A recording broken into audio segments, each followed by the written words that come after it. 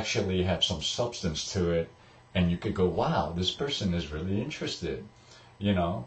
So how could this guy make a movie, write a movie, and actually bring it to the world, and then you don't even have kids coming to see this movie to be inspired, to go, hey mom, I want to be like that guy. I want to do a movie just like that. I want to be a cameraman. I want to be a sound man, you know? And it's not just in that, it's in everything, you know? You could want to be a doctor or a lawyer, you know? We just need to stop knocking each other down, okay? Enough of that. We have things in our life that knock us down every day, every week, every hour, every minute. We don't need to do it to ourselves, okay? So to see that the people are not supporting things like that, it's really not only sad, it's pathetic, to tell you the truth. So this is just my point of view, and you know, like I said, I've done a lot of things for our church, okay? But don't get me started on that. I've done a lot of paintings that I've given away for the youth at church that have raised a lot of money to go to places as far as San Jose or California or Chicago. And you know what I have gotten from them? You guys want to take a guess? I'll give you like 3 seconds. 0. That's right. 0. Nothing. Not even a $20 gift certificate to Applebee's. Not that I'm hungry or I'm in love with Applebee's or I'm actually advertising for them, but this is an easy thing to say. Okay? Not even a gift card to go, you know what? You spend a lot of money on these canvases and your paintings, and you're giving them away, and we're raffling them, we're making money. Okay, I don't know how many is in your group, probably about 20 or 30 youth. These are the people that are going to be growing up and becoming men and women of our generation. And none of them sat down one day and said, hey, wait a minute, this guy comes in and he brings all this stuff and he's paintings and he gives them away and we make the money. And has anybody like asked them to go out with us to dinner one day? Or maybe we should give them like a gift card to like say thank you? No, it's not like that I need it, okay? This is how I've survived, is not doing things for the Assyrian people. Okay, not that I have a hate for them. It's because they don't appreciate what an artist does or what talent is. Okay, because everybody thinks that, you know, just like today, you know, you go to a picnic, okay? I took a buddy to a picnic not too long ago. And when he walked in, he was an American guy, obviously, and he's like, wow, this is pretty interesting. And I go, yeah, you like it, don't you? And he says, yeah, it's not bad. So where's the baseball bat? Where's the softball? Where's the frisbee throwing? Where's the soccer ball? Where's the volleyball? I'm like, what are you talking about? He goes, I thought we were coming to a picnic and not a wedding. I said, oh, well, we don't have any of that. This is basically our picnic. And he goes, oh, okay, so if the singer stops, what happens then? I'm like, well, that's a good question, because besides eating, we really don't know what to do. I think we just sit down and talk about each other. So, sorry, I had to get the screensaver off. So there you go. And he's like, yeah, you know, all you need is a bride and groom to walk in and you got a wedding. Jesus, you don't even have to invite anybody. You're already there. So this is what I'm talking about. Our weddings, our picnics, okay, our parties are the same. They all look the same. And today it's just gone crazy. It's way beyond crazy, you know. I went to a party the other night, okay. They had a poster of a guy and a girl who were going to be singing. Okay, and 5 other singers came up and sang. They didn't sing one song. That's like having, it's like going to a Led Zeppelin concert, and then there's Elton John, and there's, let's say, John Lennon, and there's, Matchbox 20, and you got Styx, and you got Journey, and they all get up and sing for an hour. And you came to see Led Zeppelin. Well, it doesn't work that way. So, if you're going to get up, sing one song, okay, and get off the stage. Okay? We don't need to hear your whole CD. So if anybody walked in like late from a party, they would have thought, okay, where's the singer that's on the poster? Oh, who is this guy? Well, this guy, he took a shower about 3 days ago, and while he was in the shower, by the time he came out and dried off, he had a CD made already. Okay, everybody that walks in the shower and comes out has a CD. I don't get it. How many singers do we need? And you know what? You're all the same. You all sound the same. You all look the same. I remember we used to have a band. B-A-N-D, it's called. A band. We had a guitar player. We had a drummer. Okay? You had a keyboard guy, you had a bass guy that actually played instruments. That's right. Now all you get is a keyboard and a guy with I don't know what it is. It's a drum kit, supposedly. I understand trying to become more compact and easier to set up, but the whole idea of a band, the sound of the guitar solo, the sound of the guitarist, the sound of the bass, the sound of the drum roll, those are all gone. Because everybody's a singer now. All you need is, hell, I'm singing, for Christ's sake. So, that party was just a joke, okay? It was just a joke because, and when you're a singer, next time you're at a party or a wedding, please, if you don't take, even if you watch this and you don't want to take my advice, and please, I'm not trying to tell you to take my advice, but let me just give you this advice. And if you do take it, hopefully it'll work out for you. If it doesn't, then obviously you go ahead and do what's working best for you. Okay? When you're in the middle of your song, please don't hold up your CD to sell.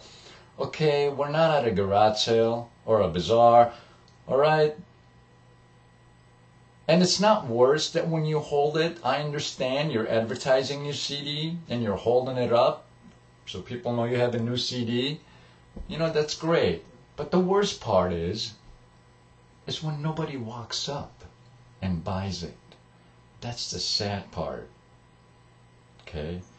You're not only embarrassing yourself, but you're embarrassing the people that made that CD for you by just holding it up like it's, like you just came out of the shower and you just made a CD. Okay? So it's worse when you hold it up and nobody walks up and buys it from you. Okay? So next time, don't be holding up CDs, okay? And if you're worried about why people are buying one CD and they're copying it to another CD and they're basically giving it away so you're not selling too many because people do that a lot. Well, we Assyrians do that. So if you guys are smart, why even come out with CDs? But then again, you want to have a CD. Well, then you go ahead and make those CDs, okay? But the young generation just go to YouTube because your songs are on YouTube. They're going to download them, and I'll have you a CD within 5 minutes before you even sell it. So, the way we do things is we like free. Assyrians love free. The second best thing that we love is we love being late. Late to everything, okay? We supposedly have given not only from knowledge, from ethics and inventions as far as mathematics and wheels and calendars in the ancient time, and have spread it out for the whole world to use. But we never kept anything like that for us. Okay? They invented those. We haven't invented a damn thing. The only thing we invented is how to get pissed off at someone else who's better than us, or how to break them down, or how we can talk about it behind his back, or how we can take that CD and make 16 duplicates of it for our family without buying another one. So I can go on and on and on and on and on, and maybe I should write a movie about that. But it comes to a point where I have to get this out, and I have to let these people know that, you know, you might think you're all that, but you're not, okay? So it's not just saying it, you have to be doing it, okay? You have to actually do it, okay? You're late for a wedding, you're late for the parties, dinner's at 7, you show up at 9:30, demanding where your food is, why is it cold? You know what? The people who are throwing the wedding, they have a certain time because the workers are going to be there. The workers are told to serve the food at 7. You don't show up till 9:30, so we hold the food till you and your family and your 6 kids show up, and then we give you the food, and then you complain, why is it cold? Then the guy who's actually running the place gets pissed off and basically wants more money for keeping the workers 3 more hours longer than what they should be. So when they should be cleaning up, they're actually serving the food. This is who we are. Okay, so let's stop hiding behind the mask and let's actually start facing the facts. Okay, this is who we are. I got another thing coming. We talk about going back home and claiming our land. Who wants to bet me? I guarantee you, not only 99.9%, but I'll guarantee you over 100%, that if I send an invitation that tomorrow we're taking over our country, how many of you are going to be on time? Not many, right? You're going to be late, even on raising our flag in our own country, in our own land. So stop BSing yourself and everyone else, okay? You're going to be late to your own funeral. So, as far as going back to the movie, I do love supporting people like that who put the effort and the time. If nothing else, if you go see this movie, which I think is going to be playing in California, which is San Jose and Turlock in that area. If you're in that area and you're watching this, it's going to be there soon, I think. It's been advertised on NBC. We also have a drama coming up in San Jose on the 15th, which is a Friday of March 15th. And then we're in Turlock, I believe, on the 17th, which is a Sunday. So I actually, from my standpoint, my standpoint is actually, I do support people like this who take their time to write something, to be creative, to actually make something out of nothing. Just like people are amazed. People don't get amazed that are Assyrians about my work. It's people that are from all over the world.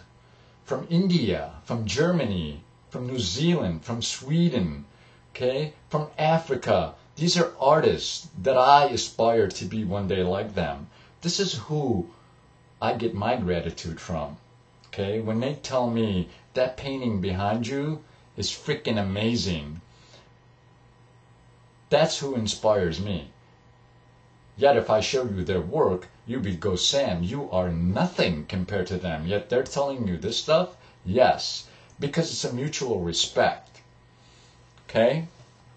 So, be creative. Do something. Just like I take a blank canvas and when I'm done with it, it's worth $600. Okay? All these you see behind me were all white. So, let's stop talking and let's start doing. Please, go ahead and support this movie. If you go and you don't like the movie, at least support them. Just like an Assyrian would. Okay? Let's support each other and let's stop knocking each other down. Okay? Because when the time comes, nobody's going to help us. Nobody's going to help you. Nobody's going to help me except each other. Okay? And with that, hopefully you'll go see this new movie called Parhanita, which means butterfly in Assyrian, butterfly in English. So hopefully you'll enjoy it. Look for it. If you need any more information, I'm sure you can find it on Facebook, or I think it's called Extreme Vision Films by Arthur Nisan. So you can contact him on Facebook, who did a great job in assisting in the editing.